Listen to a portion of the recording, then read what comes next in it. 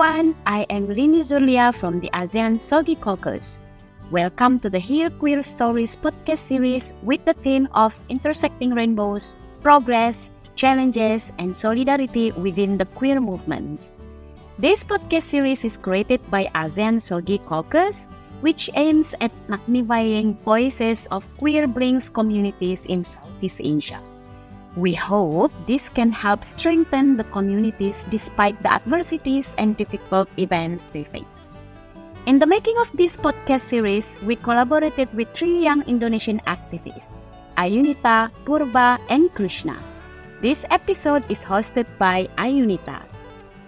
Hello Queer Blinks, I'm Ayunita. In this episode, I would like to explore and understand the progress of the LGBTIQ plus political movement in Thailand, including the challenges that still persist.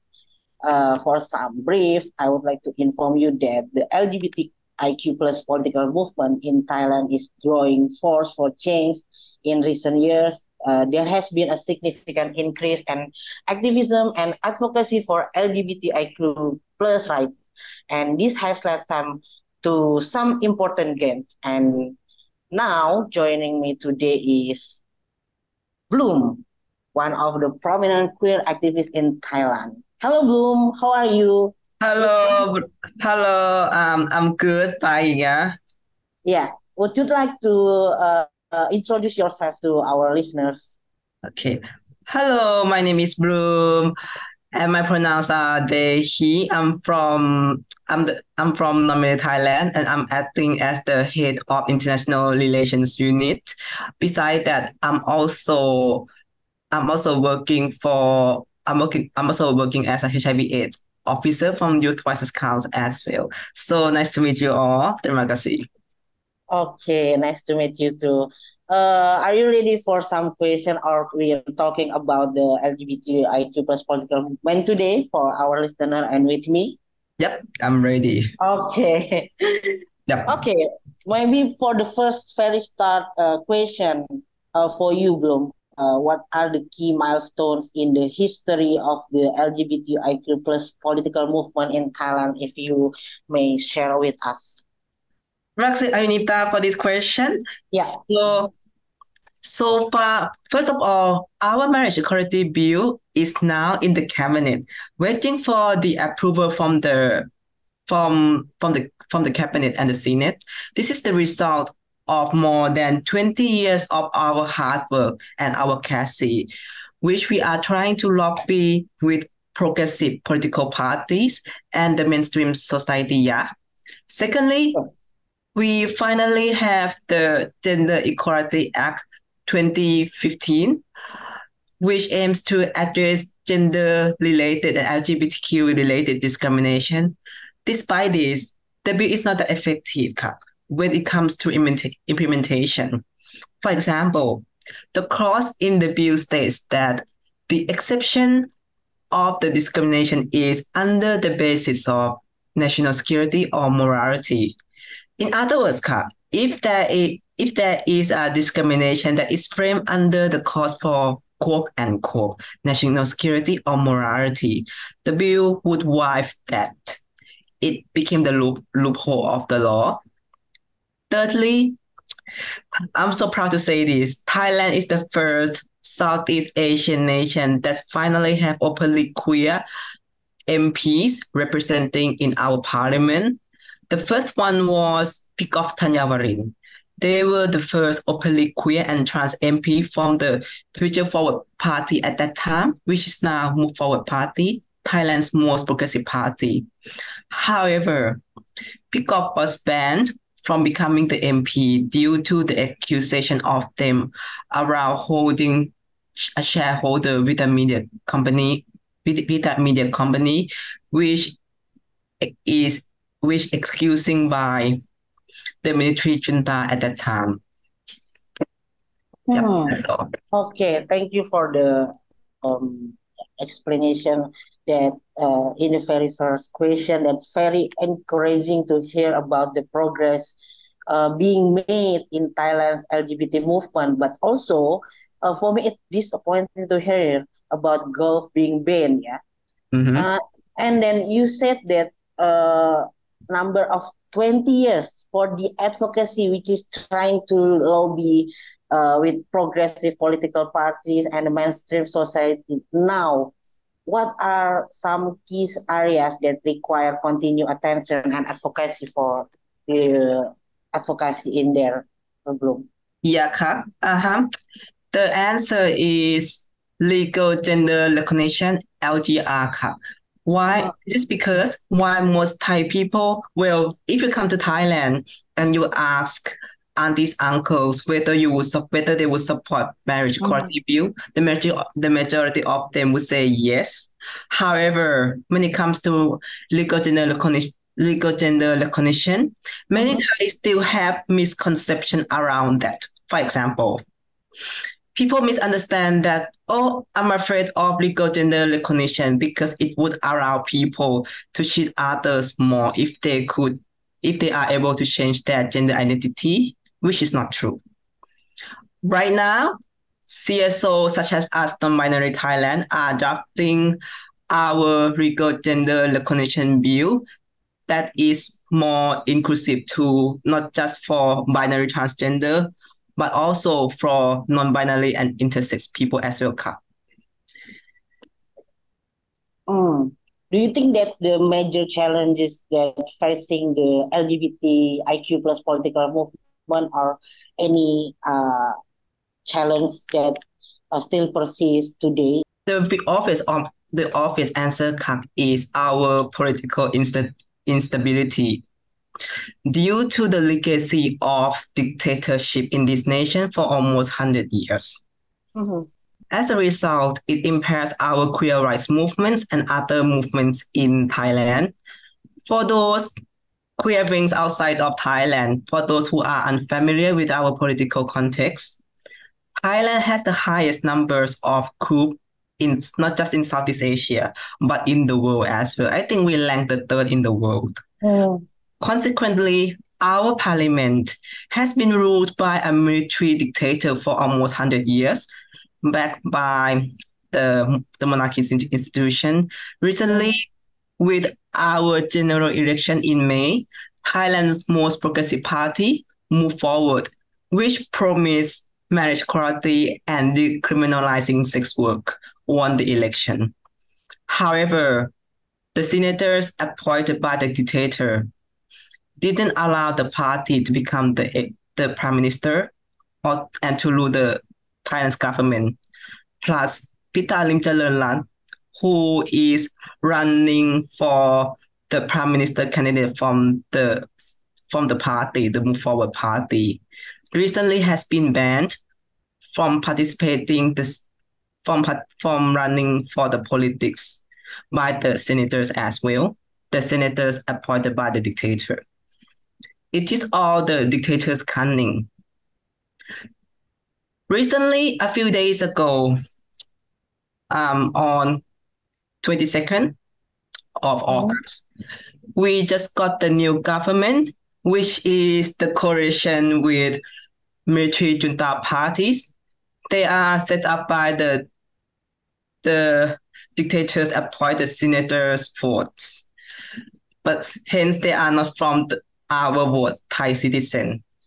With the recent development, it angers Thai people. And it made the Thai people angry. And what was they do? So right now, apparently Thai people, especially CSOs, are collecting the signature for the petition to amend the constitution around election, because the recent constitution around the election, which is drafted, which was created by the dictator, around that to happen. So they are getting many signatures as they could to file the petition to amend that constitution. Okay, yeah. Speaking of that, you mentioned that Pitalim Charendra, correct me if I'm wrong. Yeah. Yeah. Do you mind to give context about him? Yeah, sure. Peter Lim Jalalat is the head of Move Forward Party, who's now being banned, as I mentioned, banned from participating in the politics by the senators. He's very young, like 40 years old, and he's considered to be one of the most progressive politicians in Thailand. However, despite his good name, he also known for his scandal around physical assault his former wife, and took the custody of his former wife's child. Hence, activists and those who work with him for policies around gender discrimination are trying to address his scandal, try to call out this. Speaking of young people, because we talk about Pita, I'm curious, what is it like to be young Thai queer living in Thailand for you? Okay. As a young people in Not Thailand. sure I call myself young because I just turned 30. Okay. But for us, this with definition, I'll call myself young because I haven't reached 35 years. Yeah. I'm trying to be biased here. Saya orang muda. But anyway. Yeah, jangan orang muda. We Last can at 50. okay, yeah. We can be basically what it's like being orang muda or orang muda Yeah. or young Yeah. person. Basically we can be visibly queer superficially in a form of like the sake of visibility. We can be visibly queer for a superficial level. However, we are still facing discrimination from employment, healthcare, education, and even from our family, or obviously political participation that I mentioned. Some who are young, very young, like not even reached to 18 years old, and who are so vocal against the dictator and involved with political protests, might be kicked out from their conservative families for speaking up as well. I have seen some of very young queer beings have to leave their home and stay somewhere else because they are being queer and involved in protests against the dictator. Bloom, maybe we can moving forward. As far as I know, young people are the biggest users of social media in their respective countries, and a little bit for the brief, I want to tell you a little about Indonesian queer who are quite passive in using the internet and social media to provide education about queer. My question is, how has the internet and social media helped to advance the cause of LGBTIQ plus rights in Thailand? The internet here and social media play a big role in mobilizing our activism for queer rights movement in Thailand. For example, how marriage equality bill could finally be submitted to the cabinet is because of the online campaign from CSO and from the Move Forward Party as well. Also the online petition that gathers like 40,000 signatures to support marriage equality bill too. Also, the movement of non-binary rights in Thailand happened because of social media as well, because non-binary Thailand, we were the first non-binary group in Thailand that started our Facebook page, and we gained like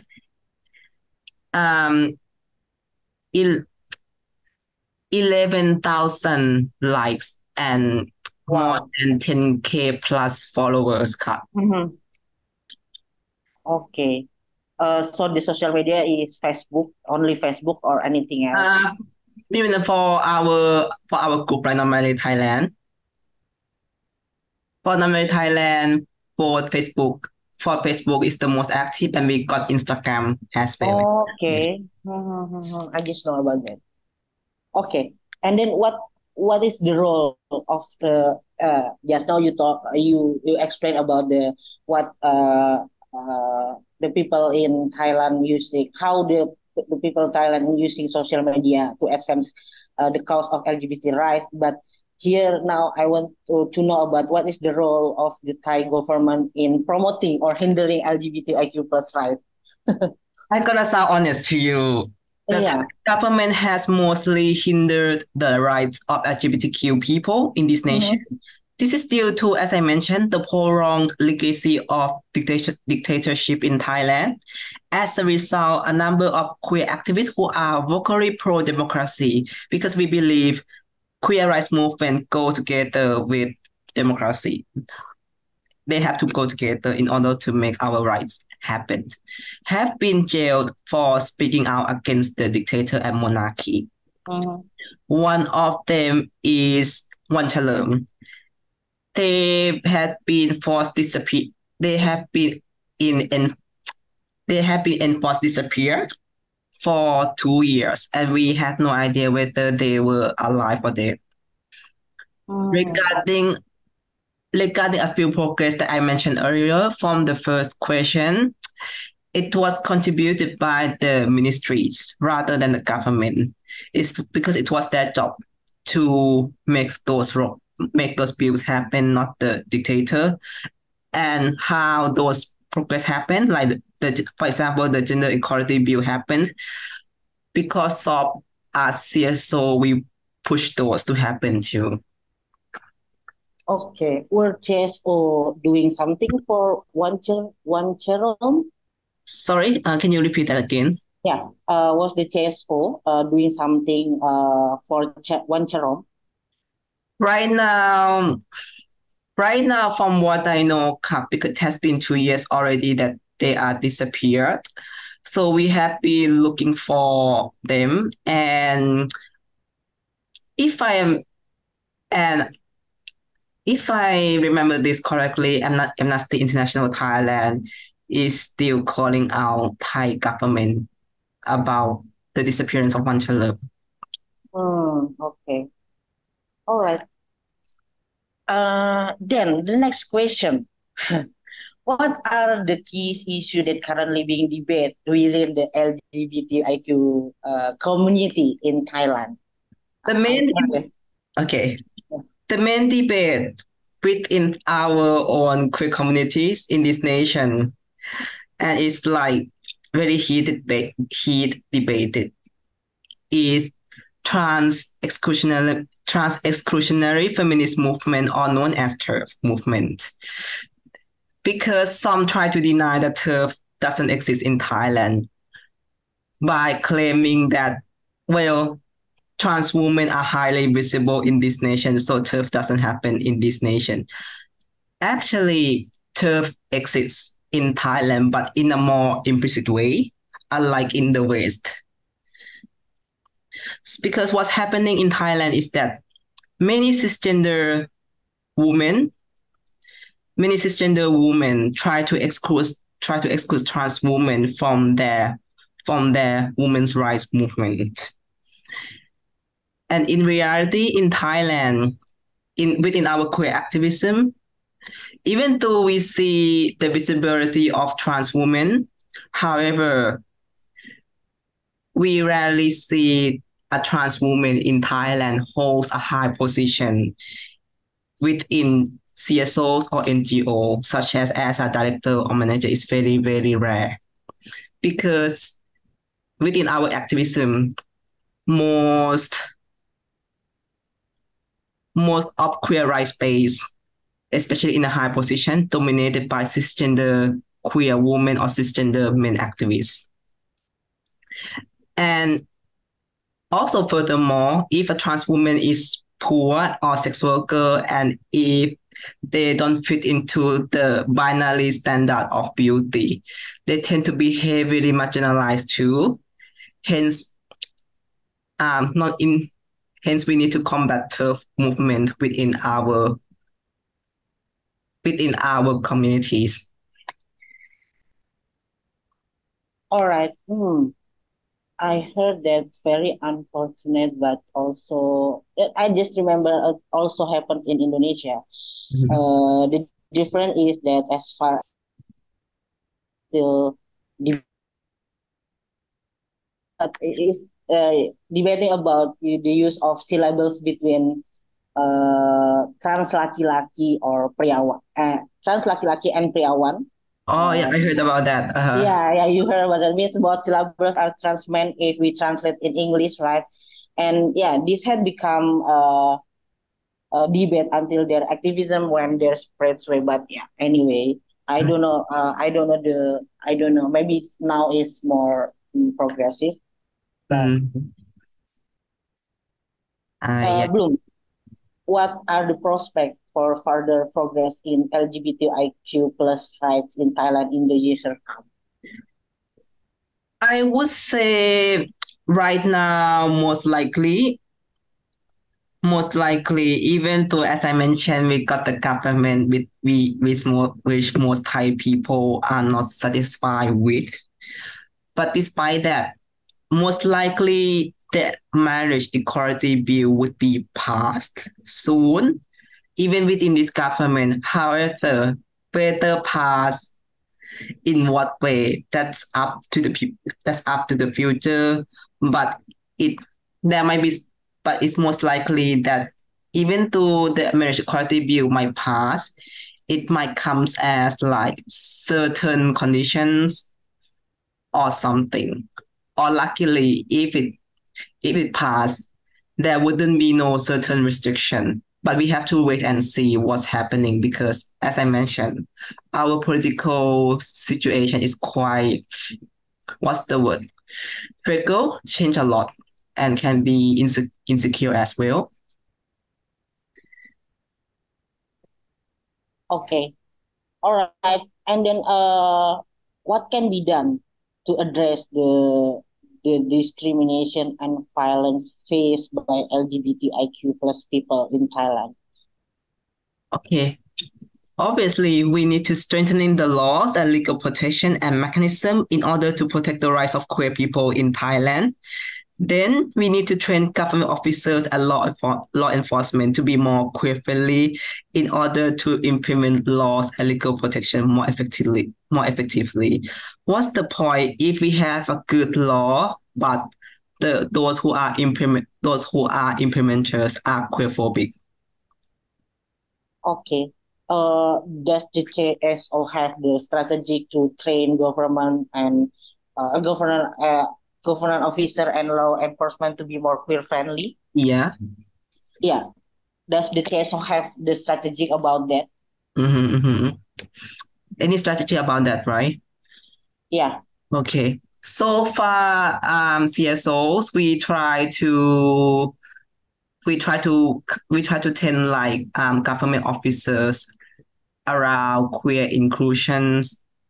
Also, I know that in the past, some CSO try to work with the Ministry of Education to what's the word? Um, to update our sex education on Thailand textbooks to be more queer inclusive. Mhm. All right.